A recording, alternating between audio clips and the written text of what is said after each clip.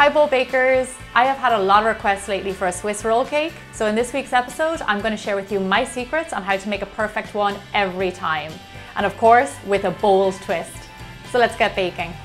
So what bold twist can you put on a Swiss roll?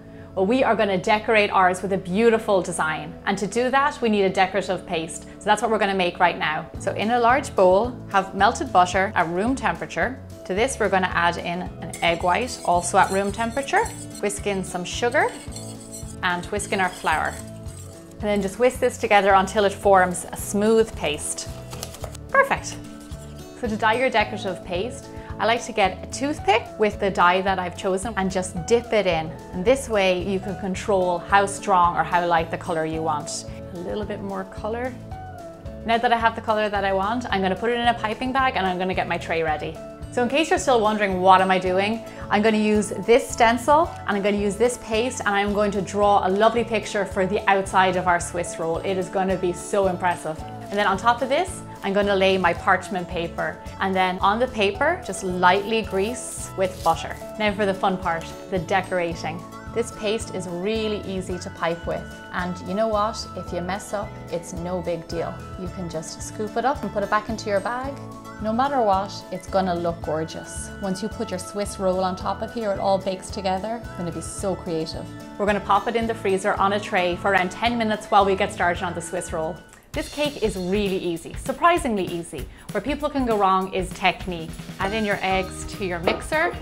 We're going to put our eggs on medium speed. We're going to whip them up a little bit. Then we're going to add in our sugar. We're going to crank up the speed and we're going to let them whip until they're nice and thick and light. And there you have it. This is what your eggs are supposed to look like. Really light, fluffy. You beat them for around 10 minutes and this is what they're going to look like. Probably 3 to 4 times the size of what they were. To this egg mix, we're going to sift in our flour nice and gently on the top. Run your spoon underneath the bottom of the bowl and pull up all of the flour. And just fold it in until you can't see the flour anymore.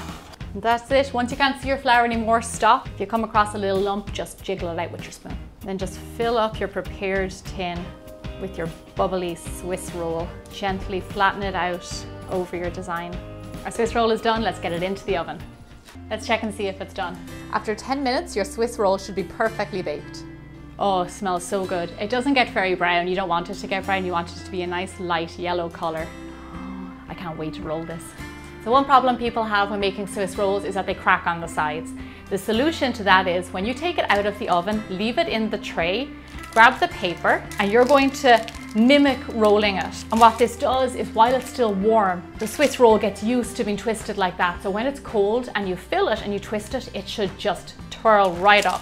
When your cake is totally cold, it's ready to be filled. I ran a palette knife underneath my cake between the parchment paper just to make sure it's going to come up and there's no surprises. We're going to fill ours with sliced strawberries and fresh cream, but you can use jam or any kind of filling you want. If you're going to fill your roulade with fruit, make sure you slice it nice and thin, so when you go to roll it, it rolls easily, because I have made that mistake before.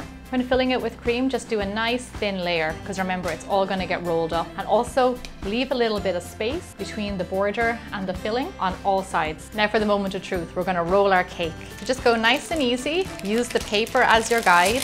Oh my gosh, look at the design! Keep it nice and tight. Keep the roll nice and straight as well. Keep on using the paper. This looks gorgeous. And then finish by rolling it over on its seam. Lift your roll onto your serving platter and cut nice thick slices. How beautiful and creative, and the design possibilities are endless. Thanks to my viewers for the great suggestion on the Swiss roll recipe. Please keep all your lovely comments coming. Don't forget to subscribe to my channel, and I'll see you back here again next Thursday for more bigger, bolder baking.